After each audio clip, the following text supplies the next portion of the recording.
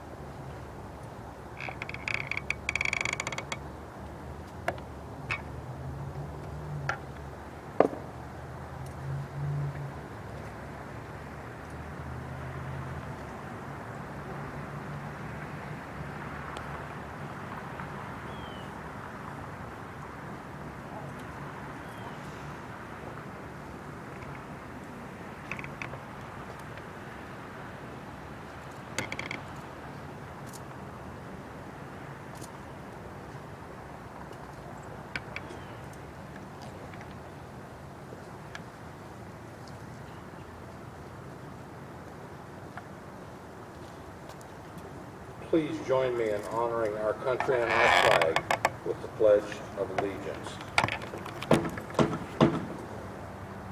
I pledge allegiance to the flag of the United States of America and to the republic for which it stands, one nation under God, indivisible, with liberty and justice for all. Please be seated.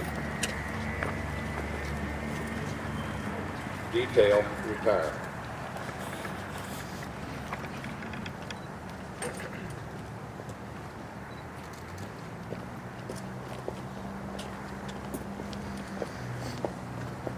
Prior to laying the cornerstone for Western Nebraska Community College, I would like to invite Gene Purcell to make comments.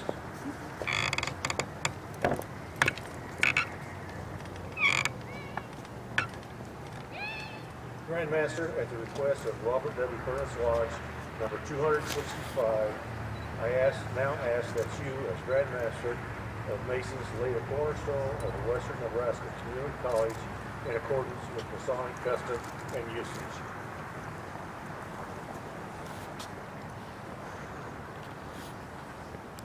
The officers of the Grand Lodge of Masons of Nebraska are honored to be a part of your dedication today. The local Masonic Lodge is Robert W. Furnas, number 265, and we are indebted to them for helping arrange this event. The cornerstone laying ceremony is symbolic. Masonry relies heavily on symbolism to relay its message. The cornerstone and the accompanying time capsule will be symbolically laid today for installation at a later time. We use the tools of the builder's trade to impart moral and ethical lessons. You will see the cornerstone tried by the square, which teaches morality, by the level, which teaches equality, and by the plumb, which teaches rectitude of conduct. Besides these three tests, you will also note other occurrences in threes: the three elements of corn, wine, and oil, and the lowering of the cornerstone in three distinct movements, accompanied by the grand honors of 3 times 3 claps. This reoccurring theme reminds us of the 3 principal stages of life, namely youth, manhood, and age, as well as the 3 components of the complete person: the physical, the mental, and the spiritual. We no longer work in stone as our fraternal ancestors did. In the original ceremony, the corner or foundation stone would be lowered into the ground to serve as the starting point for a building under construction. Such cornerstones were usually a perfect cube, again symbolizing 3 thoughts: perfect morality, perfect equality, and perfect rectitude in life. Our lowering of the cornerstone in 3 distinct movements recalls that portion of the ceremony. The ceremony you will witness is, in a sense, a rite of stability, it having stood the test of time. It is essentially the same ceremony used by our Masonic brother, George Washington, in laying the cornerstone of our nation's capital in 1793. You will hear us addressed by titles such as worshipful, which has no religious implication, but is a term of respect, just as honorable is used in our judicial and legislative branches. Freemasonry, in its modern form, showed itself to the world in England in 1717, and many of the terms we use date back to that time. Thank you for inviting us to conduct this ceremony. I hope you enjoy it. We will now proceed with laying the cornerstone. From time immemorial, it has been the custom of the ancient and honorable fraternity of free and accepted Masons to lay, when requested to do so, with their ancient forms, the cornerstones of buildings erected for the worship of God, for educational purposes, charitable purposes, or for the purpose of the administration of justice and free government and of no other buildings. This cornerstone, therefore, we may lay in accordance with our law, and gladly do so, testifying thereby our obedience to the law and our desire to show publicly our respect for the government under which we live. The teaching of Freemasonry inculcate that in all our works, great or small, begin or finished, we should seek the aid of Almighty God. It is our first duty to invoke the blessing of the great architect of the universe upon the work in which we are about to engage. I therefore command the utmost silence and call upon all to unite with our brother, the Grand Chaplain, in an address to the throne of grace. All who are able, please rise.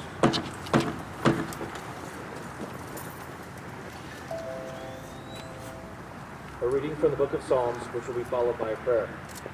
Great are the works of the Lord, studied by all who have pleasure in them. Full of honor and majesty is his word, and his righteousness endures forever. He has caused his wonderful works to be remembered. The Lord is gracious and merciful. The fear of the Lord is the beginning of wisdom, a good understanding to all those who practice it. His praise endures forever. Let us pray. Almighty God, who hath given us grace at this time, with one accord to make our common supplications unto thee, and dost promise that where 2 or 3 are gathered together in thy name, thou wilt grant their request. Fulfill now, O Lord, the desires and petitions of thy servants, as may be most expedient for them, granting us in this world knowledge of thy truth, and in the world to come, everlasting life. Amen. Please be seated.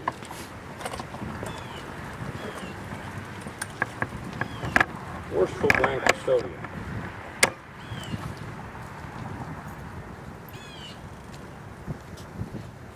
It has ever been the custom, on occasions like the present, to deposit within the cavity in the stone certain memorials of the period in which it is erected, so that in the lapse of age, if the fury of the elements or the slow but certain ravages of time shall lay bare its foundation, an enduring record may be found by succeeding generations to bear testimony to the energy, industry, and culture of our time. Has such a deposit been prepared? It has, most worshipful Grand Master, and the various articles of which it is composed are safely enclosed within the capsule now here before you. You will read the information of those here assembled, a record of the contents of the capsule.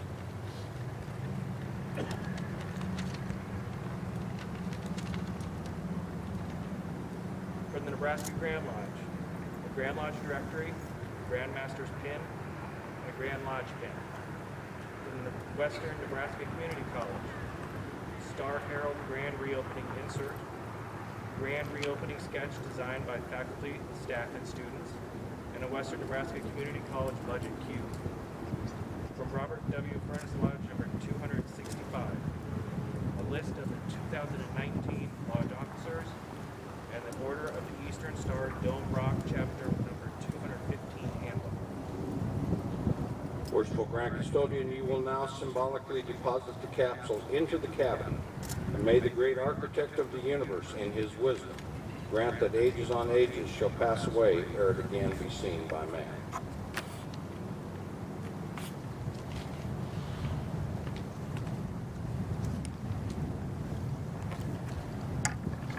Most worshipful Grand Master, your orders have been duly executed. Brother Grand Marshal, you will deliver the working tools to the proper officers.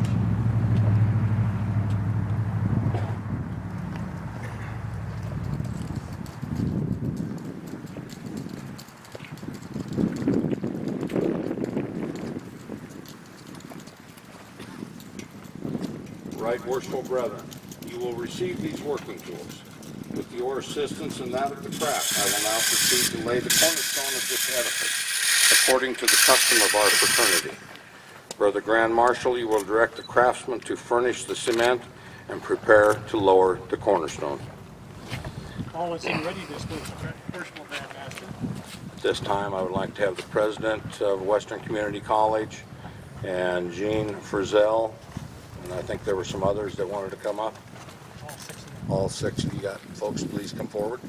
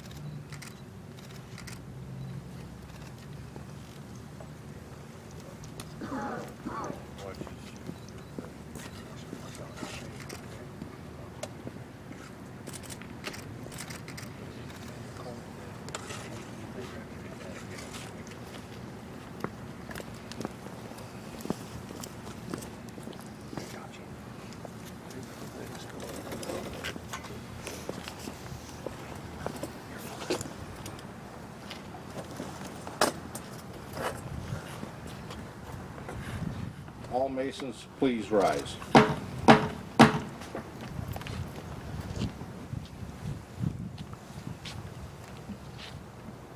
Brethren only, join me in giving the grand honors by 3 times 3. Together, brethren.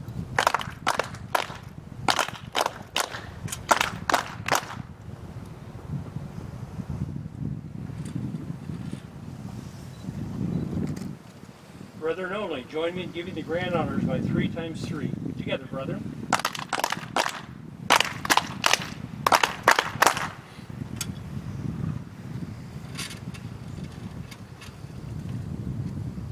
Brethren only, please join me in giving the grand honors by 3 times 3. Together, brethren.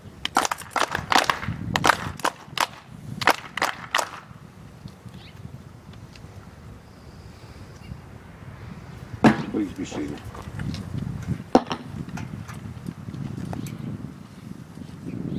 Right Worshipful Deputy Grand Master, what is the proper implement of your office? The square. What are its moral and Masonic uses? Morally, it teaches us to square our actions by the square of virtue. By it, we prove our work. Apply the implement of your office to those portions of the cornerstone which should be square and make report.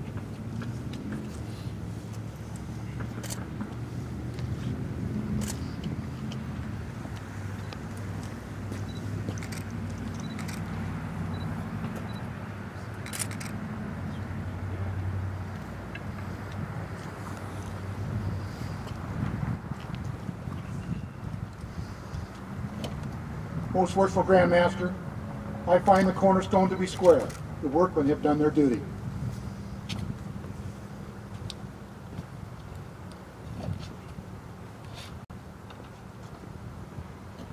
Right Worshipful Grand Senior Warden. What is the proper implement of your office? The level. What are its moral and Masonic uses?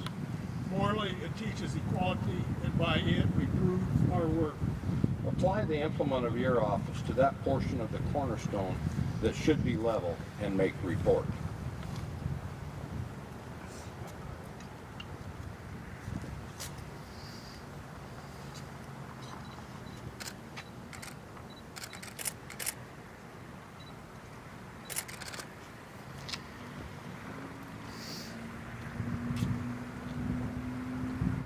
Most worshipful Grand Master, I find the cornerstone to be level.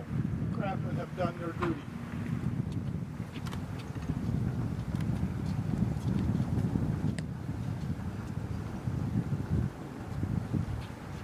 Right Worshipful Grand Junior Warden.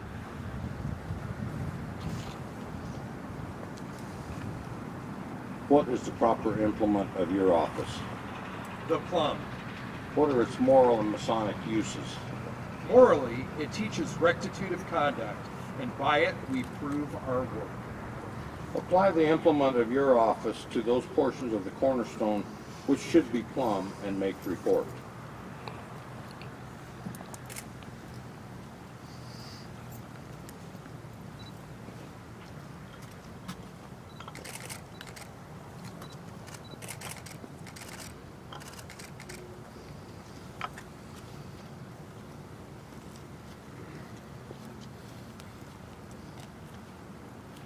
Most worshipful Grand Master, I find the cornerstone to be plumb.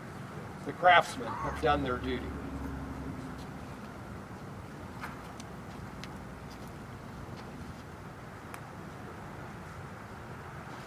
This cornerstone has been tested by the proper implements of masonry. I find that the craftsmen have skillfully and faithfully done their duty, and I do declare the cornerstone to be well-formed, true and trusty, correctly proved, and truly laid according to the rules of our ancient craft. May this building, having been constructed and completed, continue amid the blessings of plenty, health, and peace. For the Grand Marshal, you will present corn, wine, and oil to the proper officers.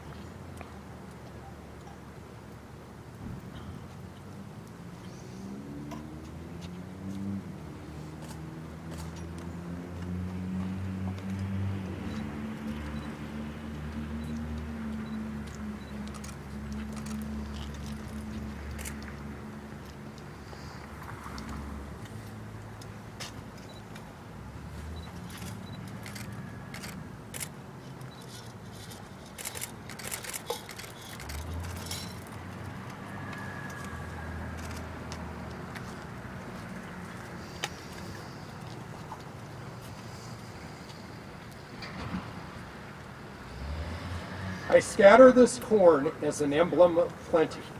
May the blessings of bounteous heaven be showered upon us and upon all like patriotic and important undertakings, and inspire the hearts of the people with virtue, wisdom, and gratitude.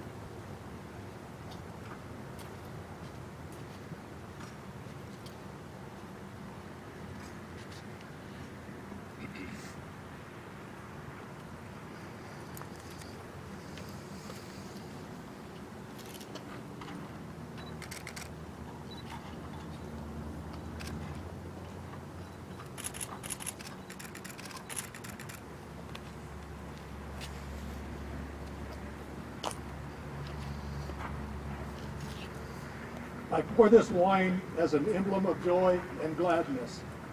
May the great ruler of the universe bless and prosper our national, state, and city governments, and preserve the union of the states in harmony and brotherly love, that they shall endure through all time.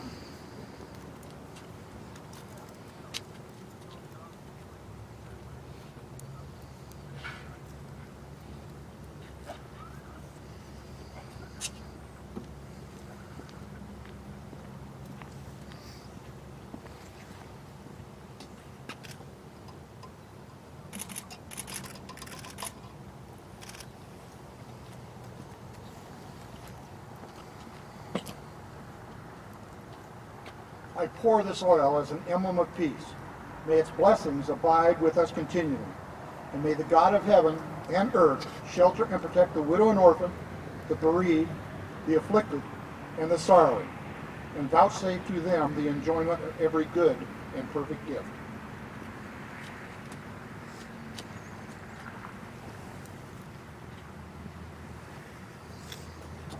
All who are able, please rise for prayer.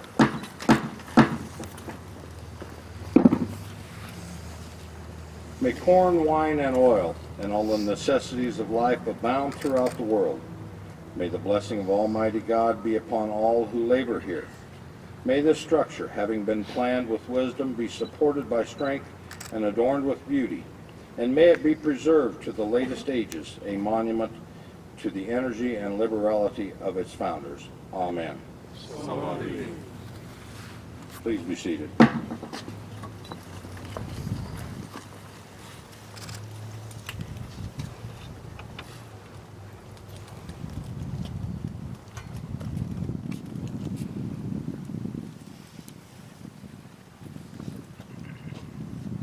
Worthy sir, having thus as Grand Master of Masons laid the cornerstone of this structure, I now return these implements of operative masonry to you, having full confidence in your skill and ability to perform the important duties entrusted to you. In compliance with the request of the proper authorities, the cornerstone of the Western Nebraska Community College erected on this site has been laid in accordance with the ancient ceremonies of our craft. For the Grand Marshal, you will make proclamation thereof. In the name of the most worshipful Grand Lodge of ancient free and accepted Masons of Nebraska, I now proclaim that this building has been found true and trusty and laid in ample form, according to the old customs, by the Grand Master of Masons. This proclamation is made from the east, from the west, from the north,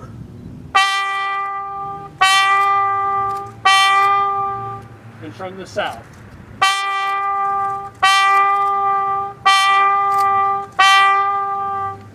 All persons having due notice may govern themselves accordingly.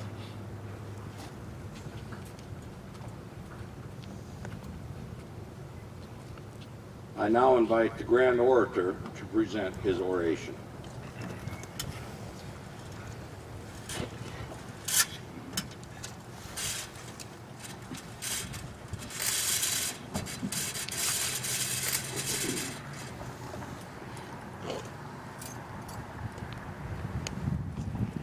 Good afternoon. In due and ancient Masonic form, the officers of the Grand Lodge, ancient, free, and accepted Masons of Nebraska, have assembled here today to celebrate the dedication of the newly renovated main building of Western Nebraska Community College, Scottsbluff Campus, and to lay a new cornerstone. From our earliest known history, Masons have performed this time-honored ceremony to dedicate lodges, public buildings, and memorials. In ancient times, buildings were plumbed, squared, and leveled by stonemasons. Their cornerstones were the starting points of all buildings, and if not done perfectly, the quality of the entire structure would steadily diminish throughout the course of its lifespan. Since a cornerstone is perfectly hewn, it is symbolic of the quality of education this facility will produce throughout its own lifespan. The officers of the Grand Lodge of Nebraska have now symbolically examined this building and ensured it is plumbed, squared, and leveled to carry on a tradition of civic pride and learning that permeates the history of Western Nebraska Community College. Western Nebraska Community College and this very building have been a part of the Scottsbluff community for 50 years, and the much anticipated renovations to the main building were completed over a 2-year period of time and at a cost of $18.5 million. Additions to the building include the Platte Valley Company's Performing Arts Center and Judy Chalupka Theater. the Howard Olson Student Success Center, the Learning Commons, Buddy's Books and Bistro, and the Coral E. Richards Ballroom. The Performing Arts Center offers a new place for patrons to socialize outside of the theater, while the theater itself is equipped with a round table stage, comfortable seating, and top-of-the-line sound quality. Most student services will be housed in the Howard Olson Student Success Center, including financial aid, registrar's office, counseling, and advising. While the Learning Commons does house the campus library, it provides a warm environment for studies with south-facing windows overlooking the Scottsbluff National Monument and a 360-degree fireplace, which I kind of want to see. Buddy's Books and Bistro will be much more than a bookstore. While it will include textbooks, Western Nebraska Community College apparel, and school supplies, a focal point, I'm sure, will be the new coffee shop and bistro. The Coral E. Richards Ballroom, located in the lower level and named after a much-beloved longtime board secretary, will provide a functional workspace for the board of Western Nebraska Community College to chart the future of this institution. The main building has served the community well over the last 50 years, and the renovations will ensure that that service continues well into the future. In the words of Dr. John Ann Harms, interim president of Western Nebraska Community College, now more than ever, Western Nebraska Community College is here to enrich and invigorate the communities we serve, and we hope the transformation of the Scottsbluff main campus building will serve to transform the lives of our students for years to come. On this day, we dedicate a building whose spirit and legacy is already hallowed by the noble efforts of previous generations. You are strengthening the chain of your history that connects those who originally envisioned the creation of this school to those who seek to ensure its integrity throughout the horizons of future periods. Remember that you are henceforth the custodians not only of this magnificent facility itself, but also of the future integrity of the foundations of education in this area. In closing, like our brother George Washington, the Grand Lodge of Nebraska is proud to use the familiar working tools of ancient stone masons to lay the cornerstone of this grand edifice. We are humbled to perform our time-honored ceremony observing the dedication of the main building of Western Nebraska Community College, Scottsbluff Campus. We extend to you and to all who enter its doors the very best of wishes in the years to come. Thank you.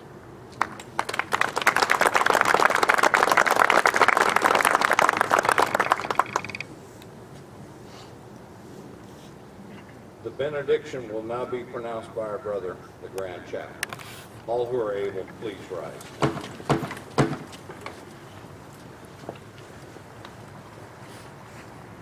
Let us pray.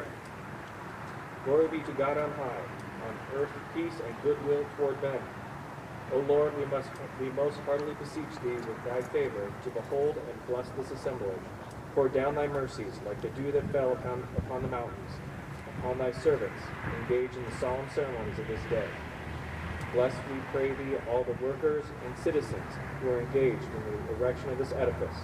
Grant them health and prosperity in life, and finally, we hope after this life, through thy mercy and forgiveness, to attain everlasting joy and felicity in thy bright mansion, that holy temple not made with hands, eternal in the heavens. Amen and amen. Amen.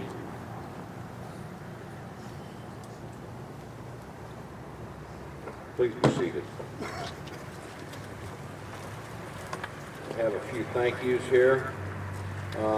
First of all, to Robert W. Furnas Lodge, number 265, for inviting us to perform this ceremony.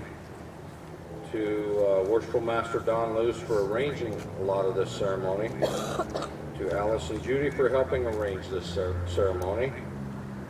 To the Western Nebraska Community College Veterans Upward Bound Honor Guard for serving as honor guard, presenting the colors, to Adam Flowers for providing the trumpet, to Mike Schultz with RDG for serving as the architect, and to each of you for taking part in this ceremony. And I'm going to introduce the Grand Lodge officers present here today. First of all, to start off with, one of my personal representatives, Wayne Vine from Grand Island, Nebraska, and his wife Sharon. I know she's out there. There you go. Thank you. Thank you. Grand Tyler, Larry Donner from Burwell, Nebraska. Grand Junior Steward, Jock Ferris from Alliance. Grand Marshal, Rob Kane from Valley. Grand Orator, Mike Stewart from Omaha. Grand Chaplain, John Herbolsheimer from Gretna. Grand Junior Deacon, John Ferguson from Kimball, and his wife Liz.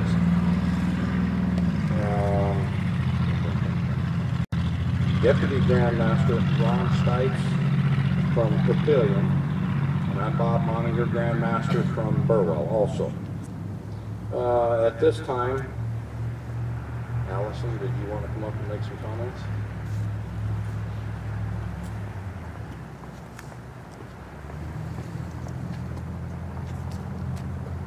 Thank you.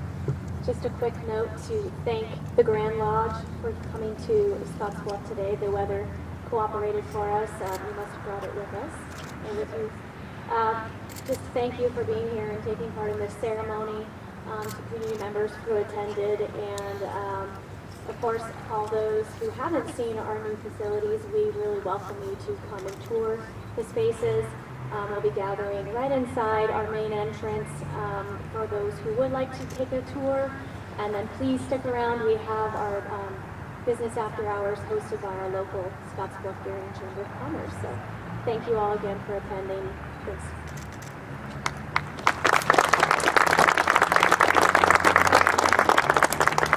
No, we didn't bring this weather coming from the east going to the west, because usually it's rain back east, and a lot of it. This year anyhow. This concludes the ceremony. Thank you all very much for attending, and safe travels to all.